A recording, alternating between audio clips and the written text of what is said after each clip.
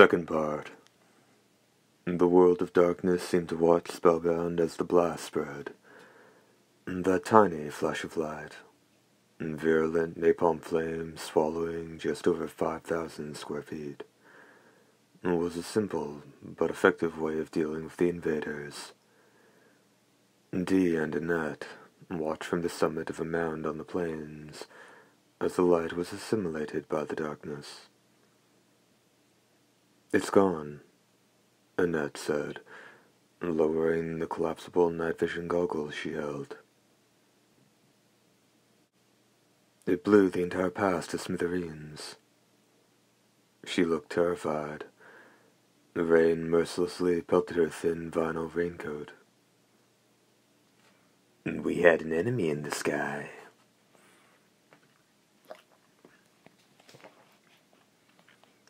said the hoarse voice that issued from a little ahead of Dee and off to the left, and the hand that gripped the reins.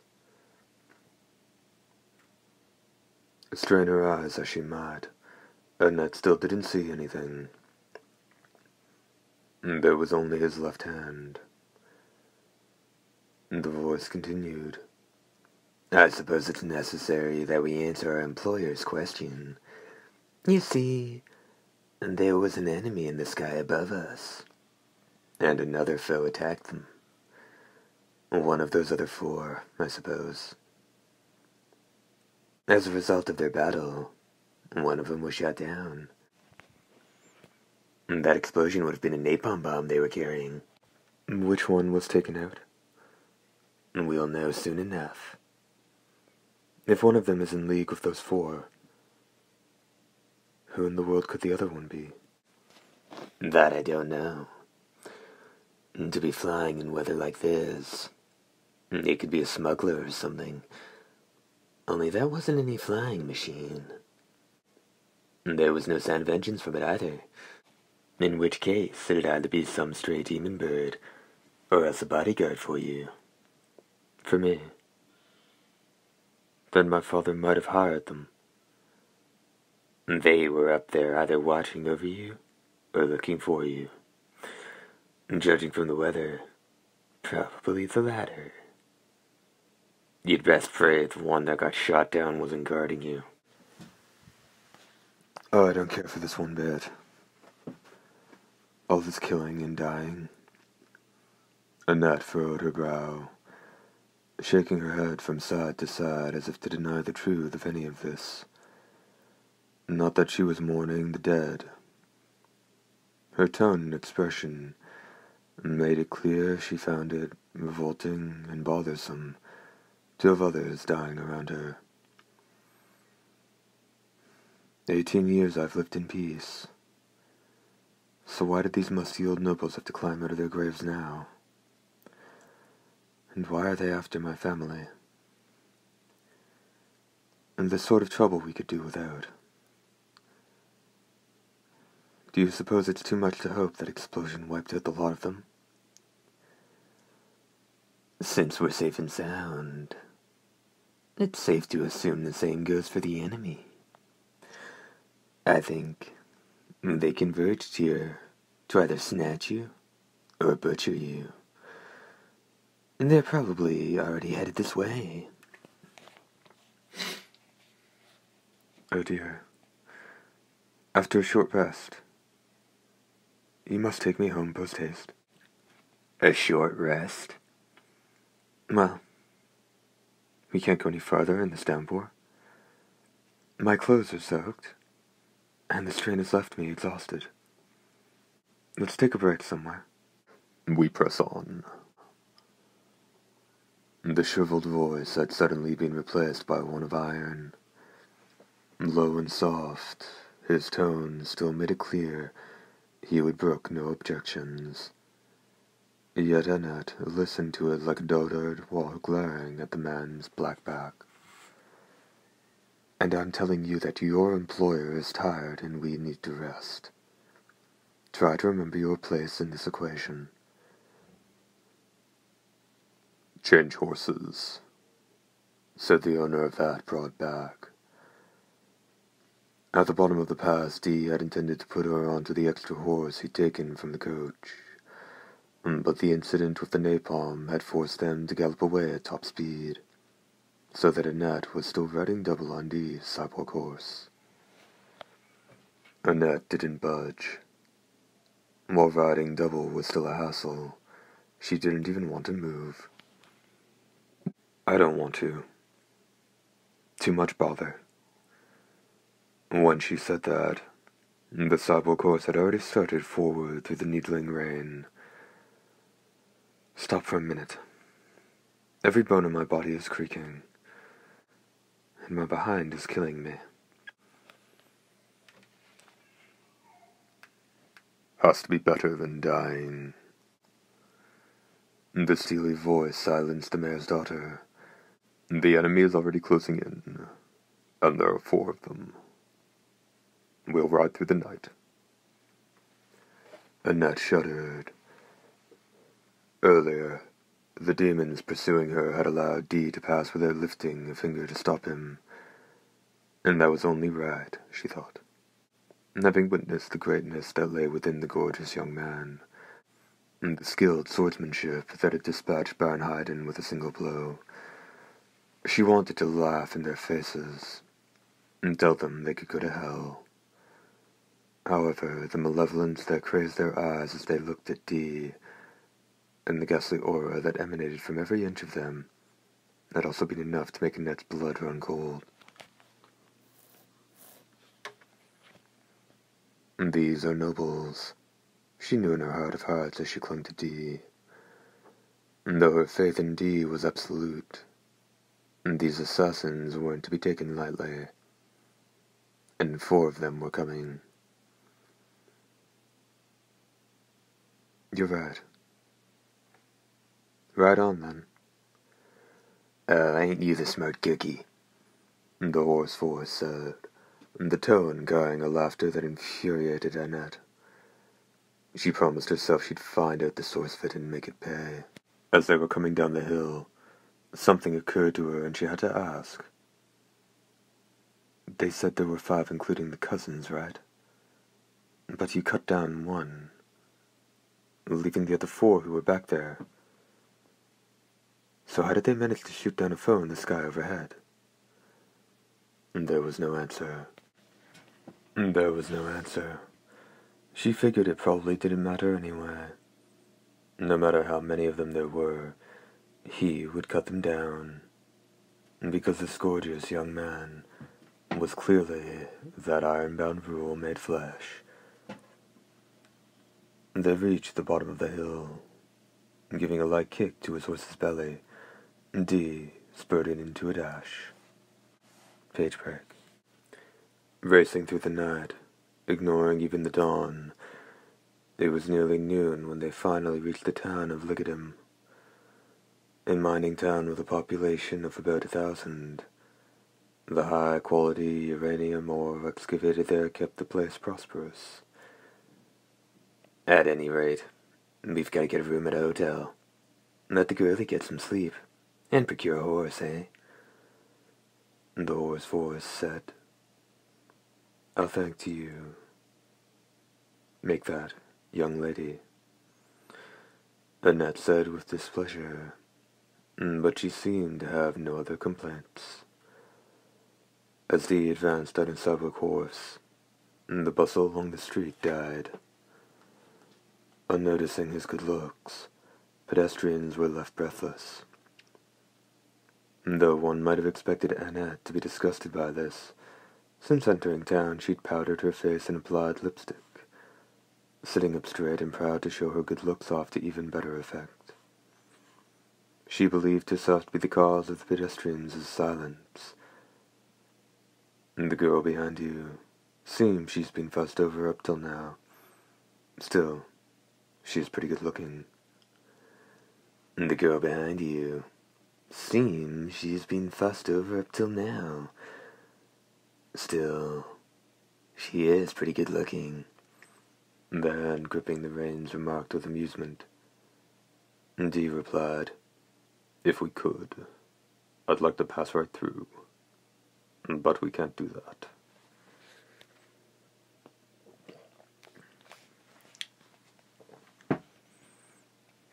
unheard by anyone else. This was a conversation between Dee and his left hand alone.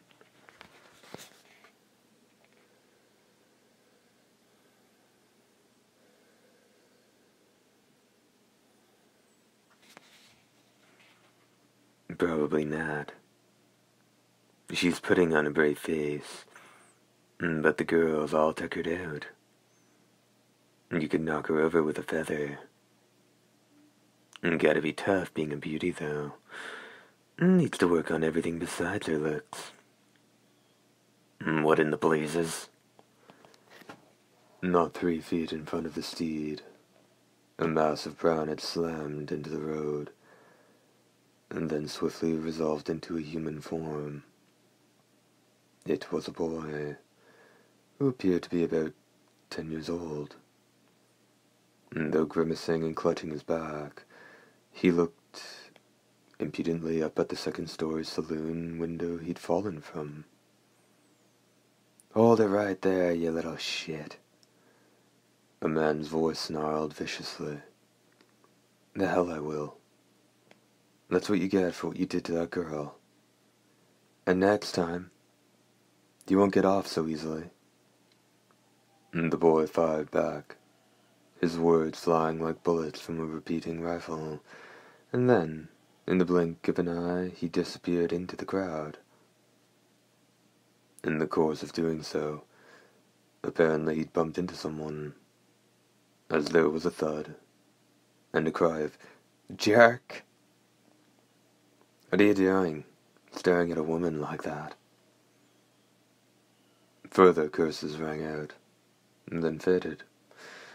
Annette snuck a peek in that direction, but Dee didn't even glance at the boy. When they arrived at the hotel another 50 yards away, there were angry shouts and a number of footfalls behind them. But Dee was so expressionless, all that seemed like events on another world as he climbed up.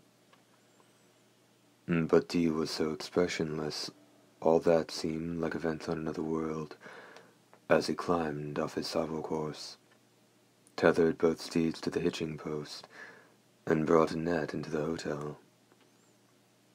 Parting company with Annette in front of her room, Dee went back outside. He headed straight for the Birdman. After twisting and turning down numerous alleyways, Dee was greeted by a small shop with a rather spacious front yard. The sign read, "Pigeons, bugs, butterflies, and more for messaging." What Dee asked for was a recon hawk. "Also, that camera has to be able to transmit," the hunter said, "and I need you to put some basic armor on it." "In that case, it'll also need secondary propulsion," the proprietor replied somewhat dreamily, after gazing in rapture at Dee's face for more than 10 seconds.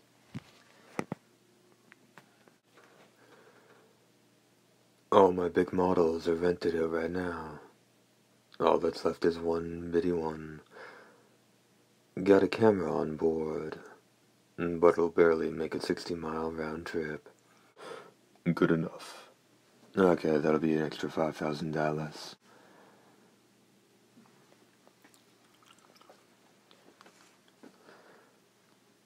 No sooner had the man finished saying that, than the very end of his bulbous nose vanished.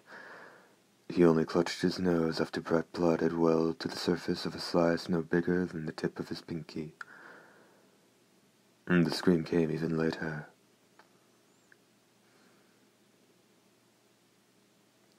"This isn't the first time we've had to have attachments put on a recon bird, you know.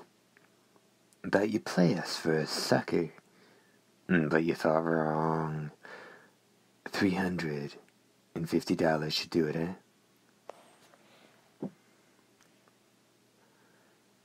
Negotiations be damned. More than shock and fear from having the tip of his nose taken off, it was out of terror, and not understanding what had happened, that the shopkeeper nodded. He didn't even have enough faculties left to even notice a dubious change in the customer in black's tone of voice. He was bowing intensely and repeatedly, like a clockwork automaton, when the door opened and a brown-haired boy stuck his head in. "Hey, isn't that the squirt you?" the left hand murmured, and the boy shot a quick glance in that direction, but couldn't discern anything. "I'd heard someone had gone into this rip-off master's shop, mister," the boy said, and then his mouth fell open. Still, it was admirable the way he suddenly slapped his own cheeks, swiftly returning sanity to both his eyes and expression. "Man, you sure are one handsome cuss." His manly voice carried a feeling of pure admiration. His words were followed by a foul stench. From the look of his tattered shirt and trousers, and the way his hair was plastered to his head, he and the bathtub hadn't been on speaking terms for quite some time now. "Boy," he continued, "wish I'd been born with a face like that, too. Thanks for my mom. I've got kinda a pug nose. Well, not much I can do about that. I'm Pick. And by the way, I wouldn't do business here if I were you." "Dear." But before the hunter could ask the boy why he said that, the shop owner shouted with bulging eyes, "What'd you just say, you little thieving bastard?" He'd pulled at a towel to cover his nose, but as it was also soaked with blood, it remained a shocking sight. Shifting his eyes from the smirking boy, Pick, to D, he said, "That little prick's a well-known troublemaker. Just a snot-nosed brat, but he sasses adults, steals liquor from the bar, helps hookers run off, blackmails, and shakes down travelers. If we were to catch him, the mayor'd pay a reward. Don't go believing anything that one tells you." "What are you talking about, jerk?" Pick sneered. "The liquor in the bar was leftovers, so I helped myself. The girl from the cat house's time was up, but she was being forced to keep working under a bogus contract. And all I ever blackmailed or shook down were stupid rich folks, no matter how much money they had. This here's the frontier. Act like that, and you'll fall prey to bandits the second you step out of town. I taught 'em a lesson about survival. All I was doing was getting paid in return for the service. Are you little?" The shopkeeper reached for the rifle he had hanging on the wall. The gun brushed his fingers, then vanished. "What in the—" Setting down the rifle, D said, "You said he was a cheat, didn't you? Didn't you?" Pick gave a quiet, mature nod, saying, "Now I don't know what sort of bird you asked for, but this old coot probably told you right now. He ain't got nothing but little ones. So if it's gonna carry a payload, it'll need some upgrades, and that'll cost you extra." The shop owner went white. His nose even stopped bleeding. "Why, you little—" "Right? I wouldn't use this place," Pick said, grinning at D. "If it's a recon bird you need, I've got a good one. And you can have it for half of what this place usually charges. Naturally, that includes the upgrades. Don't you believe that little bastard? Ask anyone. They'll attest to me running an honest business." "Of course they will. Round these parts, you're all in on it together. This whole town's rotten to the core. The merchants are all in cahoots, and they've got ties with the sheriff and the town hall. They rip off travelers, the only honest people in town, and they can't pull a fast one on me. No, I turn the tables on 'em. That's why they try and run me out." Not even turning to face the shop owner, D said, "The deal is off. But that kid's better than the likes of you, it seems." The shop owner turned a stunned gaze to the vicinity of D's left hip. Better than the likes of you, it seems. The shop owner turned a stunned gaze to the vicinity of Dee's left hip. Out of the corner of his eye, he caught a grubby face ducking back out, and the figure in black headed for the door. Second part, end.